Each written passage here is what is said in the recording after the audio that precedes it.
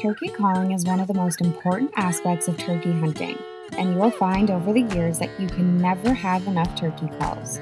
Each one offers a different sound and tone than the next, and changing up your calls will help you harvest that big tom.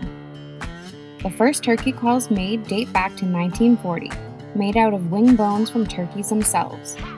Today, there are many different types of calls, including the box, slate, push button, and mouth call.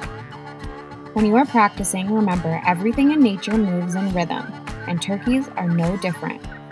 The cluck, yelp, cut, and purr may be most commonly used on your hunts. The yelp of a hen can have different meanings depending on how she uses it. It's commonly used by a hen to communicate with a gobbler during mating season. If a gobbler is henned up, picking a fight with the dominant hen in the flock by yelping excitedly and cutting off her calls with your own calls might lure the hen and the gobbler with her to you. Cutting is a series of loud and fast clucks mixed in with some yelps. It is used when a hen is fired up.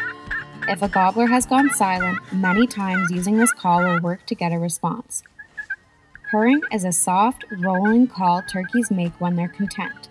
It is a low vocal communication designed to keep the turkeys in touch, and often is made by feeding birds. It is good for reassuring turkeys as they get close to your position.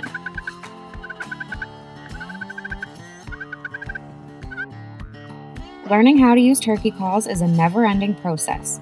Every time you enter the bush on a hunt, you learn something new that you are able to apply to future hunts.